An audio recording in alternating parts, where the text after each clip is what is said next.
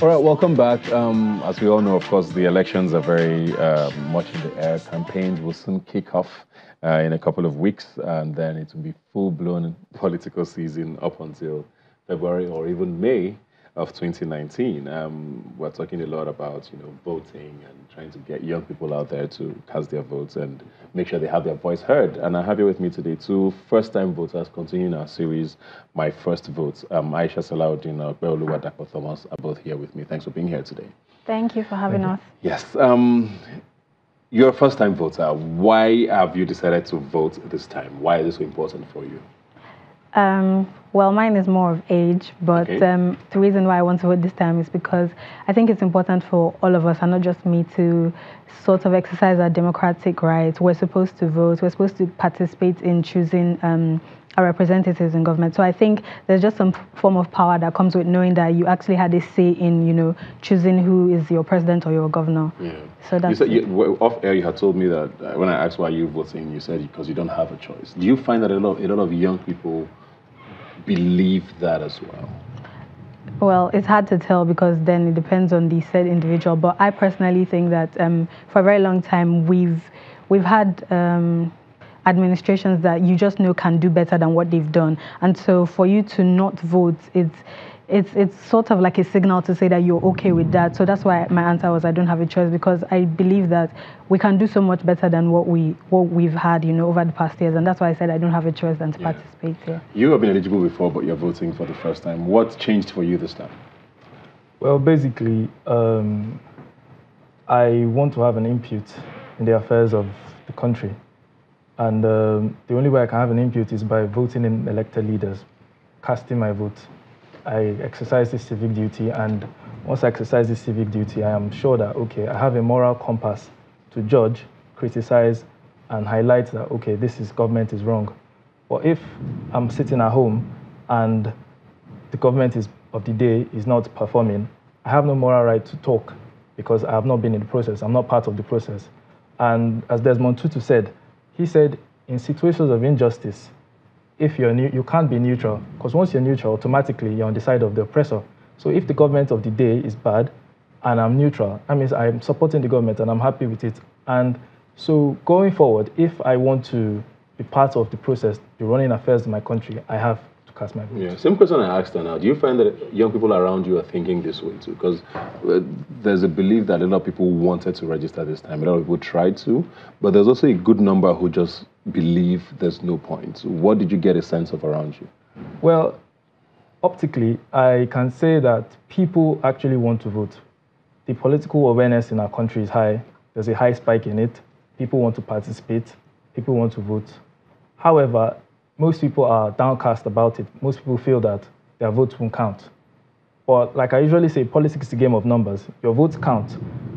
If I vote, you vote, he votes, and everyone votes. We come together in our numbers and we vote. We can possibly change the outcome of an election. And that's why I look at the Osun State election, the narrative. The margin between the party that won the election and the party that lost, the runner-up, was 482 points.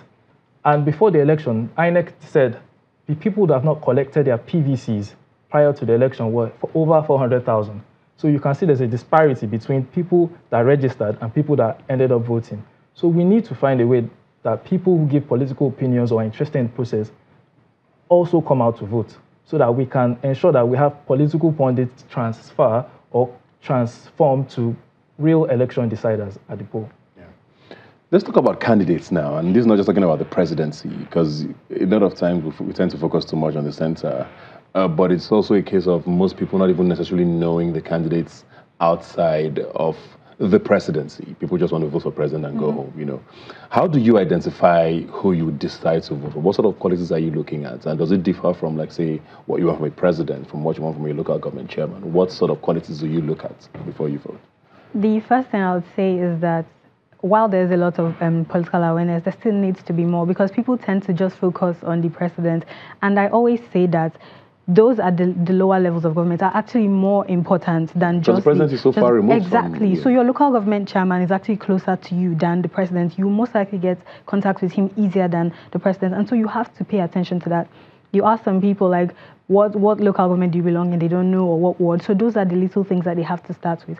So in terms of figuring out who they want to, every local government has an office. Even if you feel like you're not going to get enough information online, go to find out where your nearest local government is. Go in there, have a walk someday. Just find out how things are even going on there at first, and then find out who the candidates are, who is contesting, who wants to be chairman, who wants to be a councillor. These little things. Do a Google search on them. They always have ward rounds.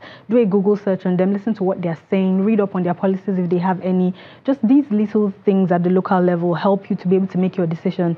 So it's then when you have all of that information gathered, it's left to you to decide what exactly you're looking for in a candidate and sort of go for them based on what you want. But the emphasis here is for us to pay attention to the local level. It is more important than even the president or some governors. Yeah. That's How much of that rests with the politicians? Because I know apathy for a lot of people. People say, oh, I don't even know who's contesting most times, besides sometimes the governor and the president. Sometimes even the House of Reps members, people say, oh, I don't even know who the contestants are. Is it a politician issue? Are they not campaigning properly enough? Or are we not asking questions enough? Well, I think they are campaigning properly because obviously they cannot win the election if they don't campaign properly. And the fault lies in the electorate. They know these things, but they're not concerned about it. Like the pressure is always on the presidency. However, they forget that state governments also receive allocations, they also receive subventions, and they receive a lot of money to do a lot of constituency projects that can affect the country positively. If you look at healthcare, local governments provide healthcare, local government can fix some roads, but we tend to always look at the presidency for everything. We always look at the federal government, and we let these guys off the hook. We need to keep more attention on these guys because that's why the area of restructuring, people talk about that and everything. We have to keep these people accountable. So the politicians are there, they do their campaign. We just have to be able to put pressure on them through our vote and put our leaders and make them be accountable for these things. So when someone that wants to vote comes out and he sees all the positions, all the attainable offices, he should be determined to say, okay, let me hear your manifesto. Let me see what you're talking about. Are you talking about reforms, or are you just coming to undermine the opposition? Nigerian political parties are built to always undermine or throw shades at political parties. They never come out on their own issue-based campaigns, and that's what we need right now. We need issue-based campaigns, and even when we have that, we'll be able to make better decisions on our candidates. Yeah. I know you're sort of jumping the gun, but a lot of people are very apathetic because there's a belief that politicians are only nice during elections, so they come out, sometimes they share things. I've seen bags of rice, handbags, all of that, recharge cards. And whatever questions you ask, they're very willing to answer. Every interview, they're available. Town hall meetings, they're there. But as soon as they get in, it's sort of, okay, we're back in our hole or in our bubble until the next cycle comes again. So we're talking about these questions that we need to ask. How do we keep the questions going when sometimes it feels like these politicians are not accessible? You mean not accessible during the elections or after? After the elections, yeah, so when they get into office. That's why we have to pay extra attention to those questions while they're campaigning. And the fact that they are more accessible during the elections is enough for us to ask the important questions. I've been reading, the policy documents of some candidates, and they're saying, I'm going to do this, I'm going to do this, I'm going to do this, but they're not answering the how. We know that you're going to do this, you're going to give us roads, but tell us how. And those are the kind of questions that we should focus on. When you have an idea of the how, do they plan to increase the budget? Do they plan to increase taxation? All those little things. When you have an idea of the how, it's to give you a sense of direction to what they are, what they stand for, or their beliefs and all these kind of things. Those are the kind of questions we need to ask them now that we have the chance. It is what is going to, give you the build up to knowing that, all right, I think this guy is going to perform. The I will do this is easy. It is the how will you do it? How will you implement it? What will you do? That we need to start asking now, because I am 100% certain that when they get in, you will not see them again. Yeah. Do you agree? Yeah, I agree. And to add to what she's saying, I'm very critical when it comes to manifestos of politicians. I try and listen deeper. If a politician comes out to say, I'm going to create 4 million jobs, I'm always critical about it, because currently you can see some states cannot even pay salaries with the current size wage structure we have and current labor structure. So how are you going to create more jobs? But if you talk as a politician about creating an enabling business environment for SMEs, because SMEs are the biggest drivers of the economy. If you have more SMEs, people are going to be engaged and employed. Then I'll listen to you and I'll know that, okay, this guy is sincere. This guy knows what he's doing. It's the same thing when you talk about electricity. When I come, I'm going to make 40,000 megawatts and do all that. How are you going to do it? You have to be critical. You have to know that, okay, this person has actually done a lot of research. And when he has done a lot of research, I'm sure that, okay, this person has a team. He knows what he's working on. Because basically, it's always the slogans. They always come with the same things. They say the same things. These things sound cliche. They sound familiar in our environment. We need to be sure that this guy is saying what this guy is saying. I'm very sure about it. What this guy is saying, he has worked on it. And from there, it's easier to implement. Yeah. One thing I want to ask now, we're talking about the details now and the how. Speaking of details, what sorts of questions should young people be asking? Because as much as we'll be asking questions, what matters to you may not matter to, I don't know, the manufacturer in Newi, because your issues are different, or the pensioner in Ibadan. Most young people have sort of similar issues. So as a young person, what sort of questions or what should we be looking out for in a candidate? So I'd say because we're young people, and I think we should ask them, we should be focused on a candidate that has more solid long-term plans, because this is our future on the line. So when I say long-term plans, in terms of building strong institutions, that's where our questions should be tilted to. So it's kind of like if you say basic things like how will you build the roads, and they give you some flimsy excuse, and then there's nothing to show that there's going to be strong infrastructure in the future, then how are we going to how are we going to know that this continuity will be present? So let's pay for them. Do you get? So let's be specific in terms of continuity, in terms of long-term plans, in terms of, okay, you're going to build infrastructure, but what exactly are you going to put in place so that after you go, that this is going to be here. We've had presidents like what's the president of Venezuela, Hugo Chavez or something. Everybody thought he was fantastic until he left office, because whatever he built there could not outlive him. There was nothing for the young people then to go further. We'll never be able to access someone like Kagame now until he actually leaves office, because everything, we're saying some great things now, but will those things outlive him? Those are the kind of little things that we should focus on. Healthcare can be great during your tenure, but have you built an institution that will ensure that this keeps running? Have you those are the little things that we should. So let's be more focused on things that will actually be permanent, things that will last, not after 4 years or 8 years, then someone else will come and disrupt the institution and start again. Are jobs the biggest issue for young people, you think? Yes, jobs are actually the biggest issue, and it gets more competitive as the year goes by. If you look at the statistics, in 2030, 2050, we're going to be the third largest population in the world. So is the government ready for that? That's what we have to ask ourselves. I'm not ready for that. Ourselves that question. So when we ask ourselves that question, jobs are very important. It's how they make these jobs, how they create these jobs. They're not going to open an agency and say they are recruiting. No. How are they going to make an enabling business environment? That is the key thing. So we youth are always interested in that, things that will make our life better. So we know that, okay, in the long run, we know that things are going to get better and better. And however, without looking at what is going on currently, we look at debt profile, we look at the reserves, we look at, okay, are these people saving for our future? Are they diversifying this oil sector? Are they diversifying the economy? So that we know that if oil is at $20, $10, $30, looking at the whole supply and demand, we know that we are still going to have a future. We're not dependent on oil. So we look at these things that are very, very critical. And when we find the answer to that, we're good to go. All right, we're going to take a break now. When we come back, we'll find out how realistic a lot of the expectations of our first-time voters are, considering the pool of candidates we have now. Please stay with us. Welcome back. We're concluding our conversation with our first-time voters. And before the break, I said I was going to ask, looking realistically now, the people we have, because all the forms have been submitted to INEC. We know our candidates. And I want to maybe keep it to our presidency now, because we don't know what local governments or states you're going to be voting in. Looking at the pool of candidates we have with our presidential candidates, I know a lot of the manifestos are out now, but we kind of have a feel of some of them, or what they're talking about. Are you hopeful?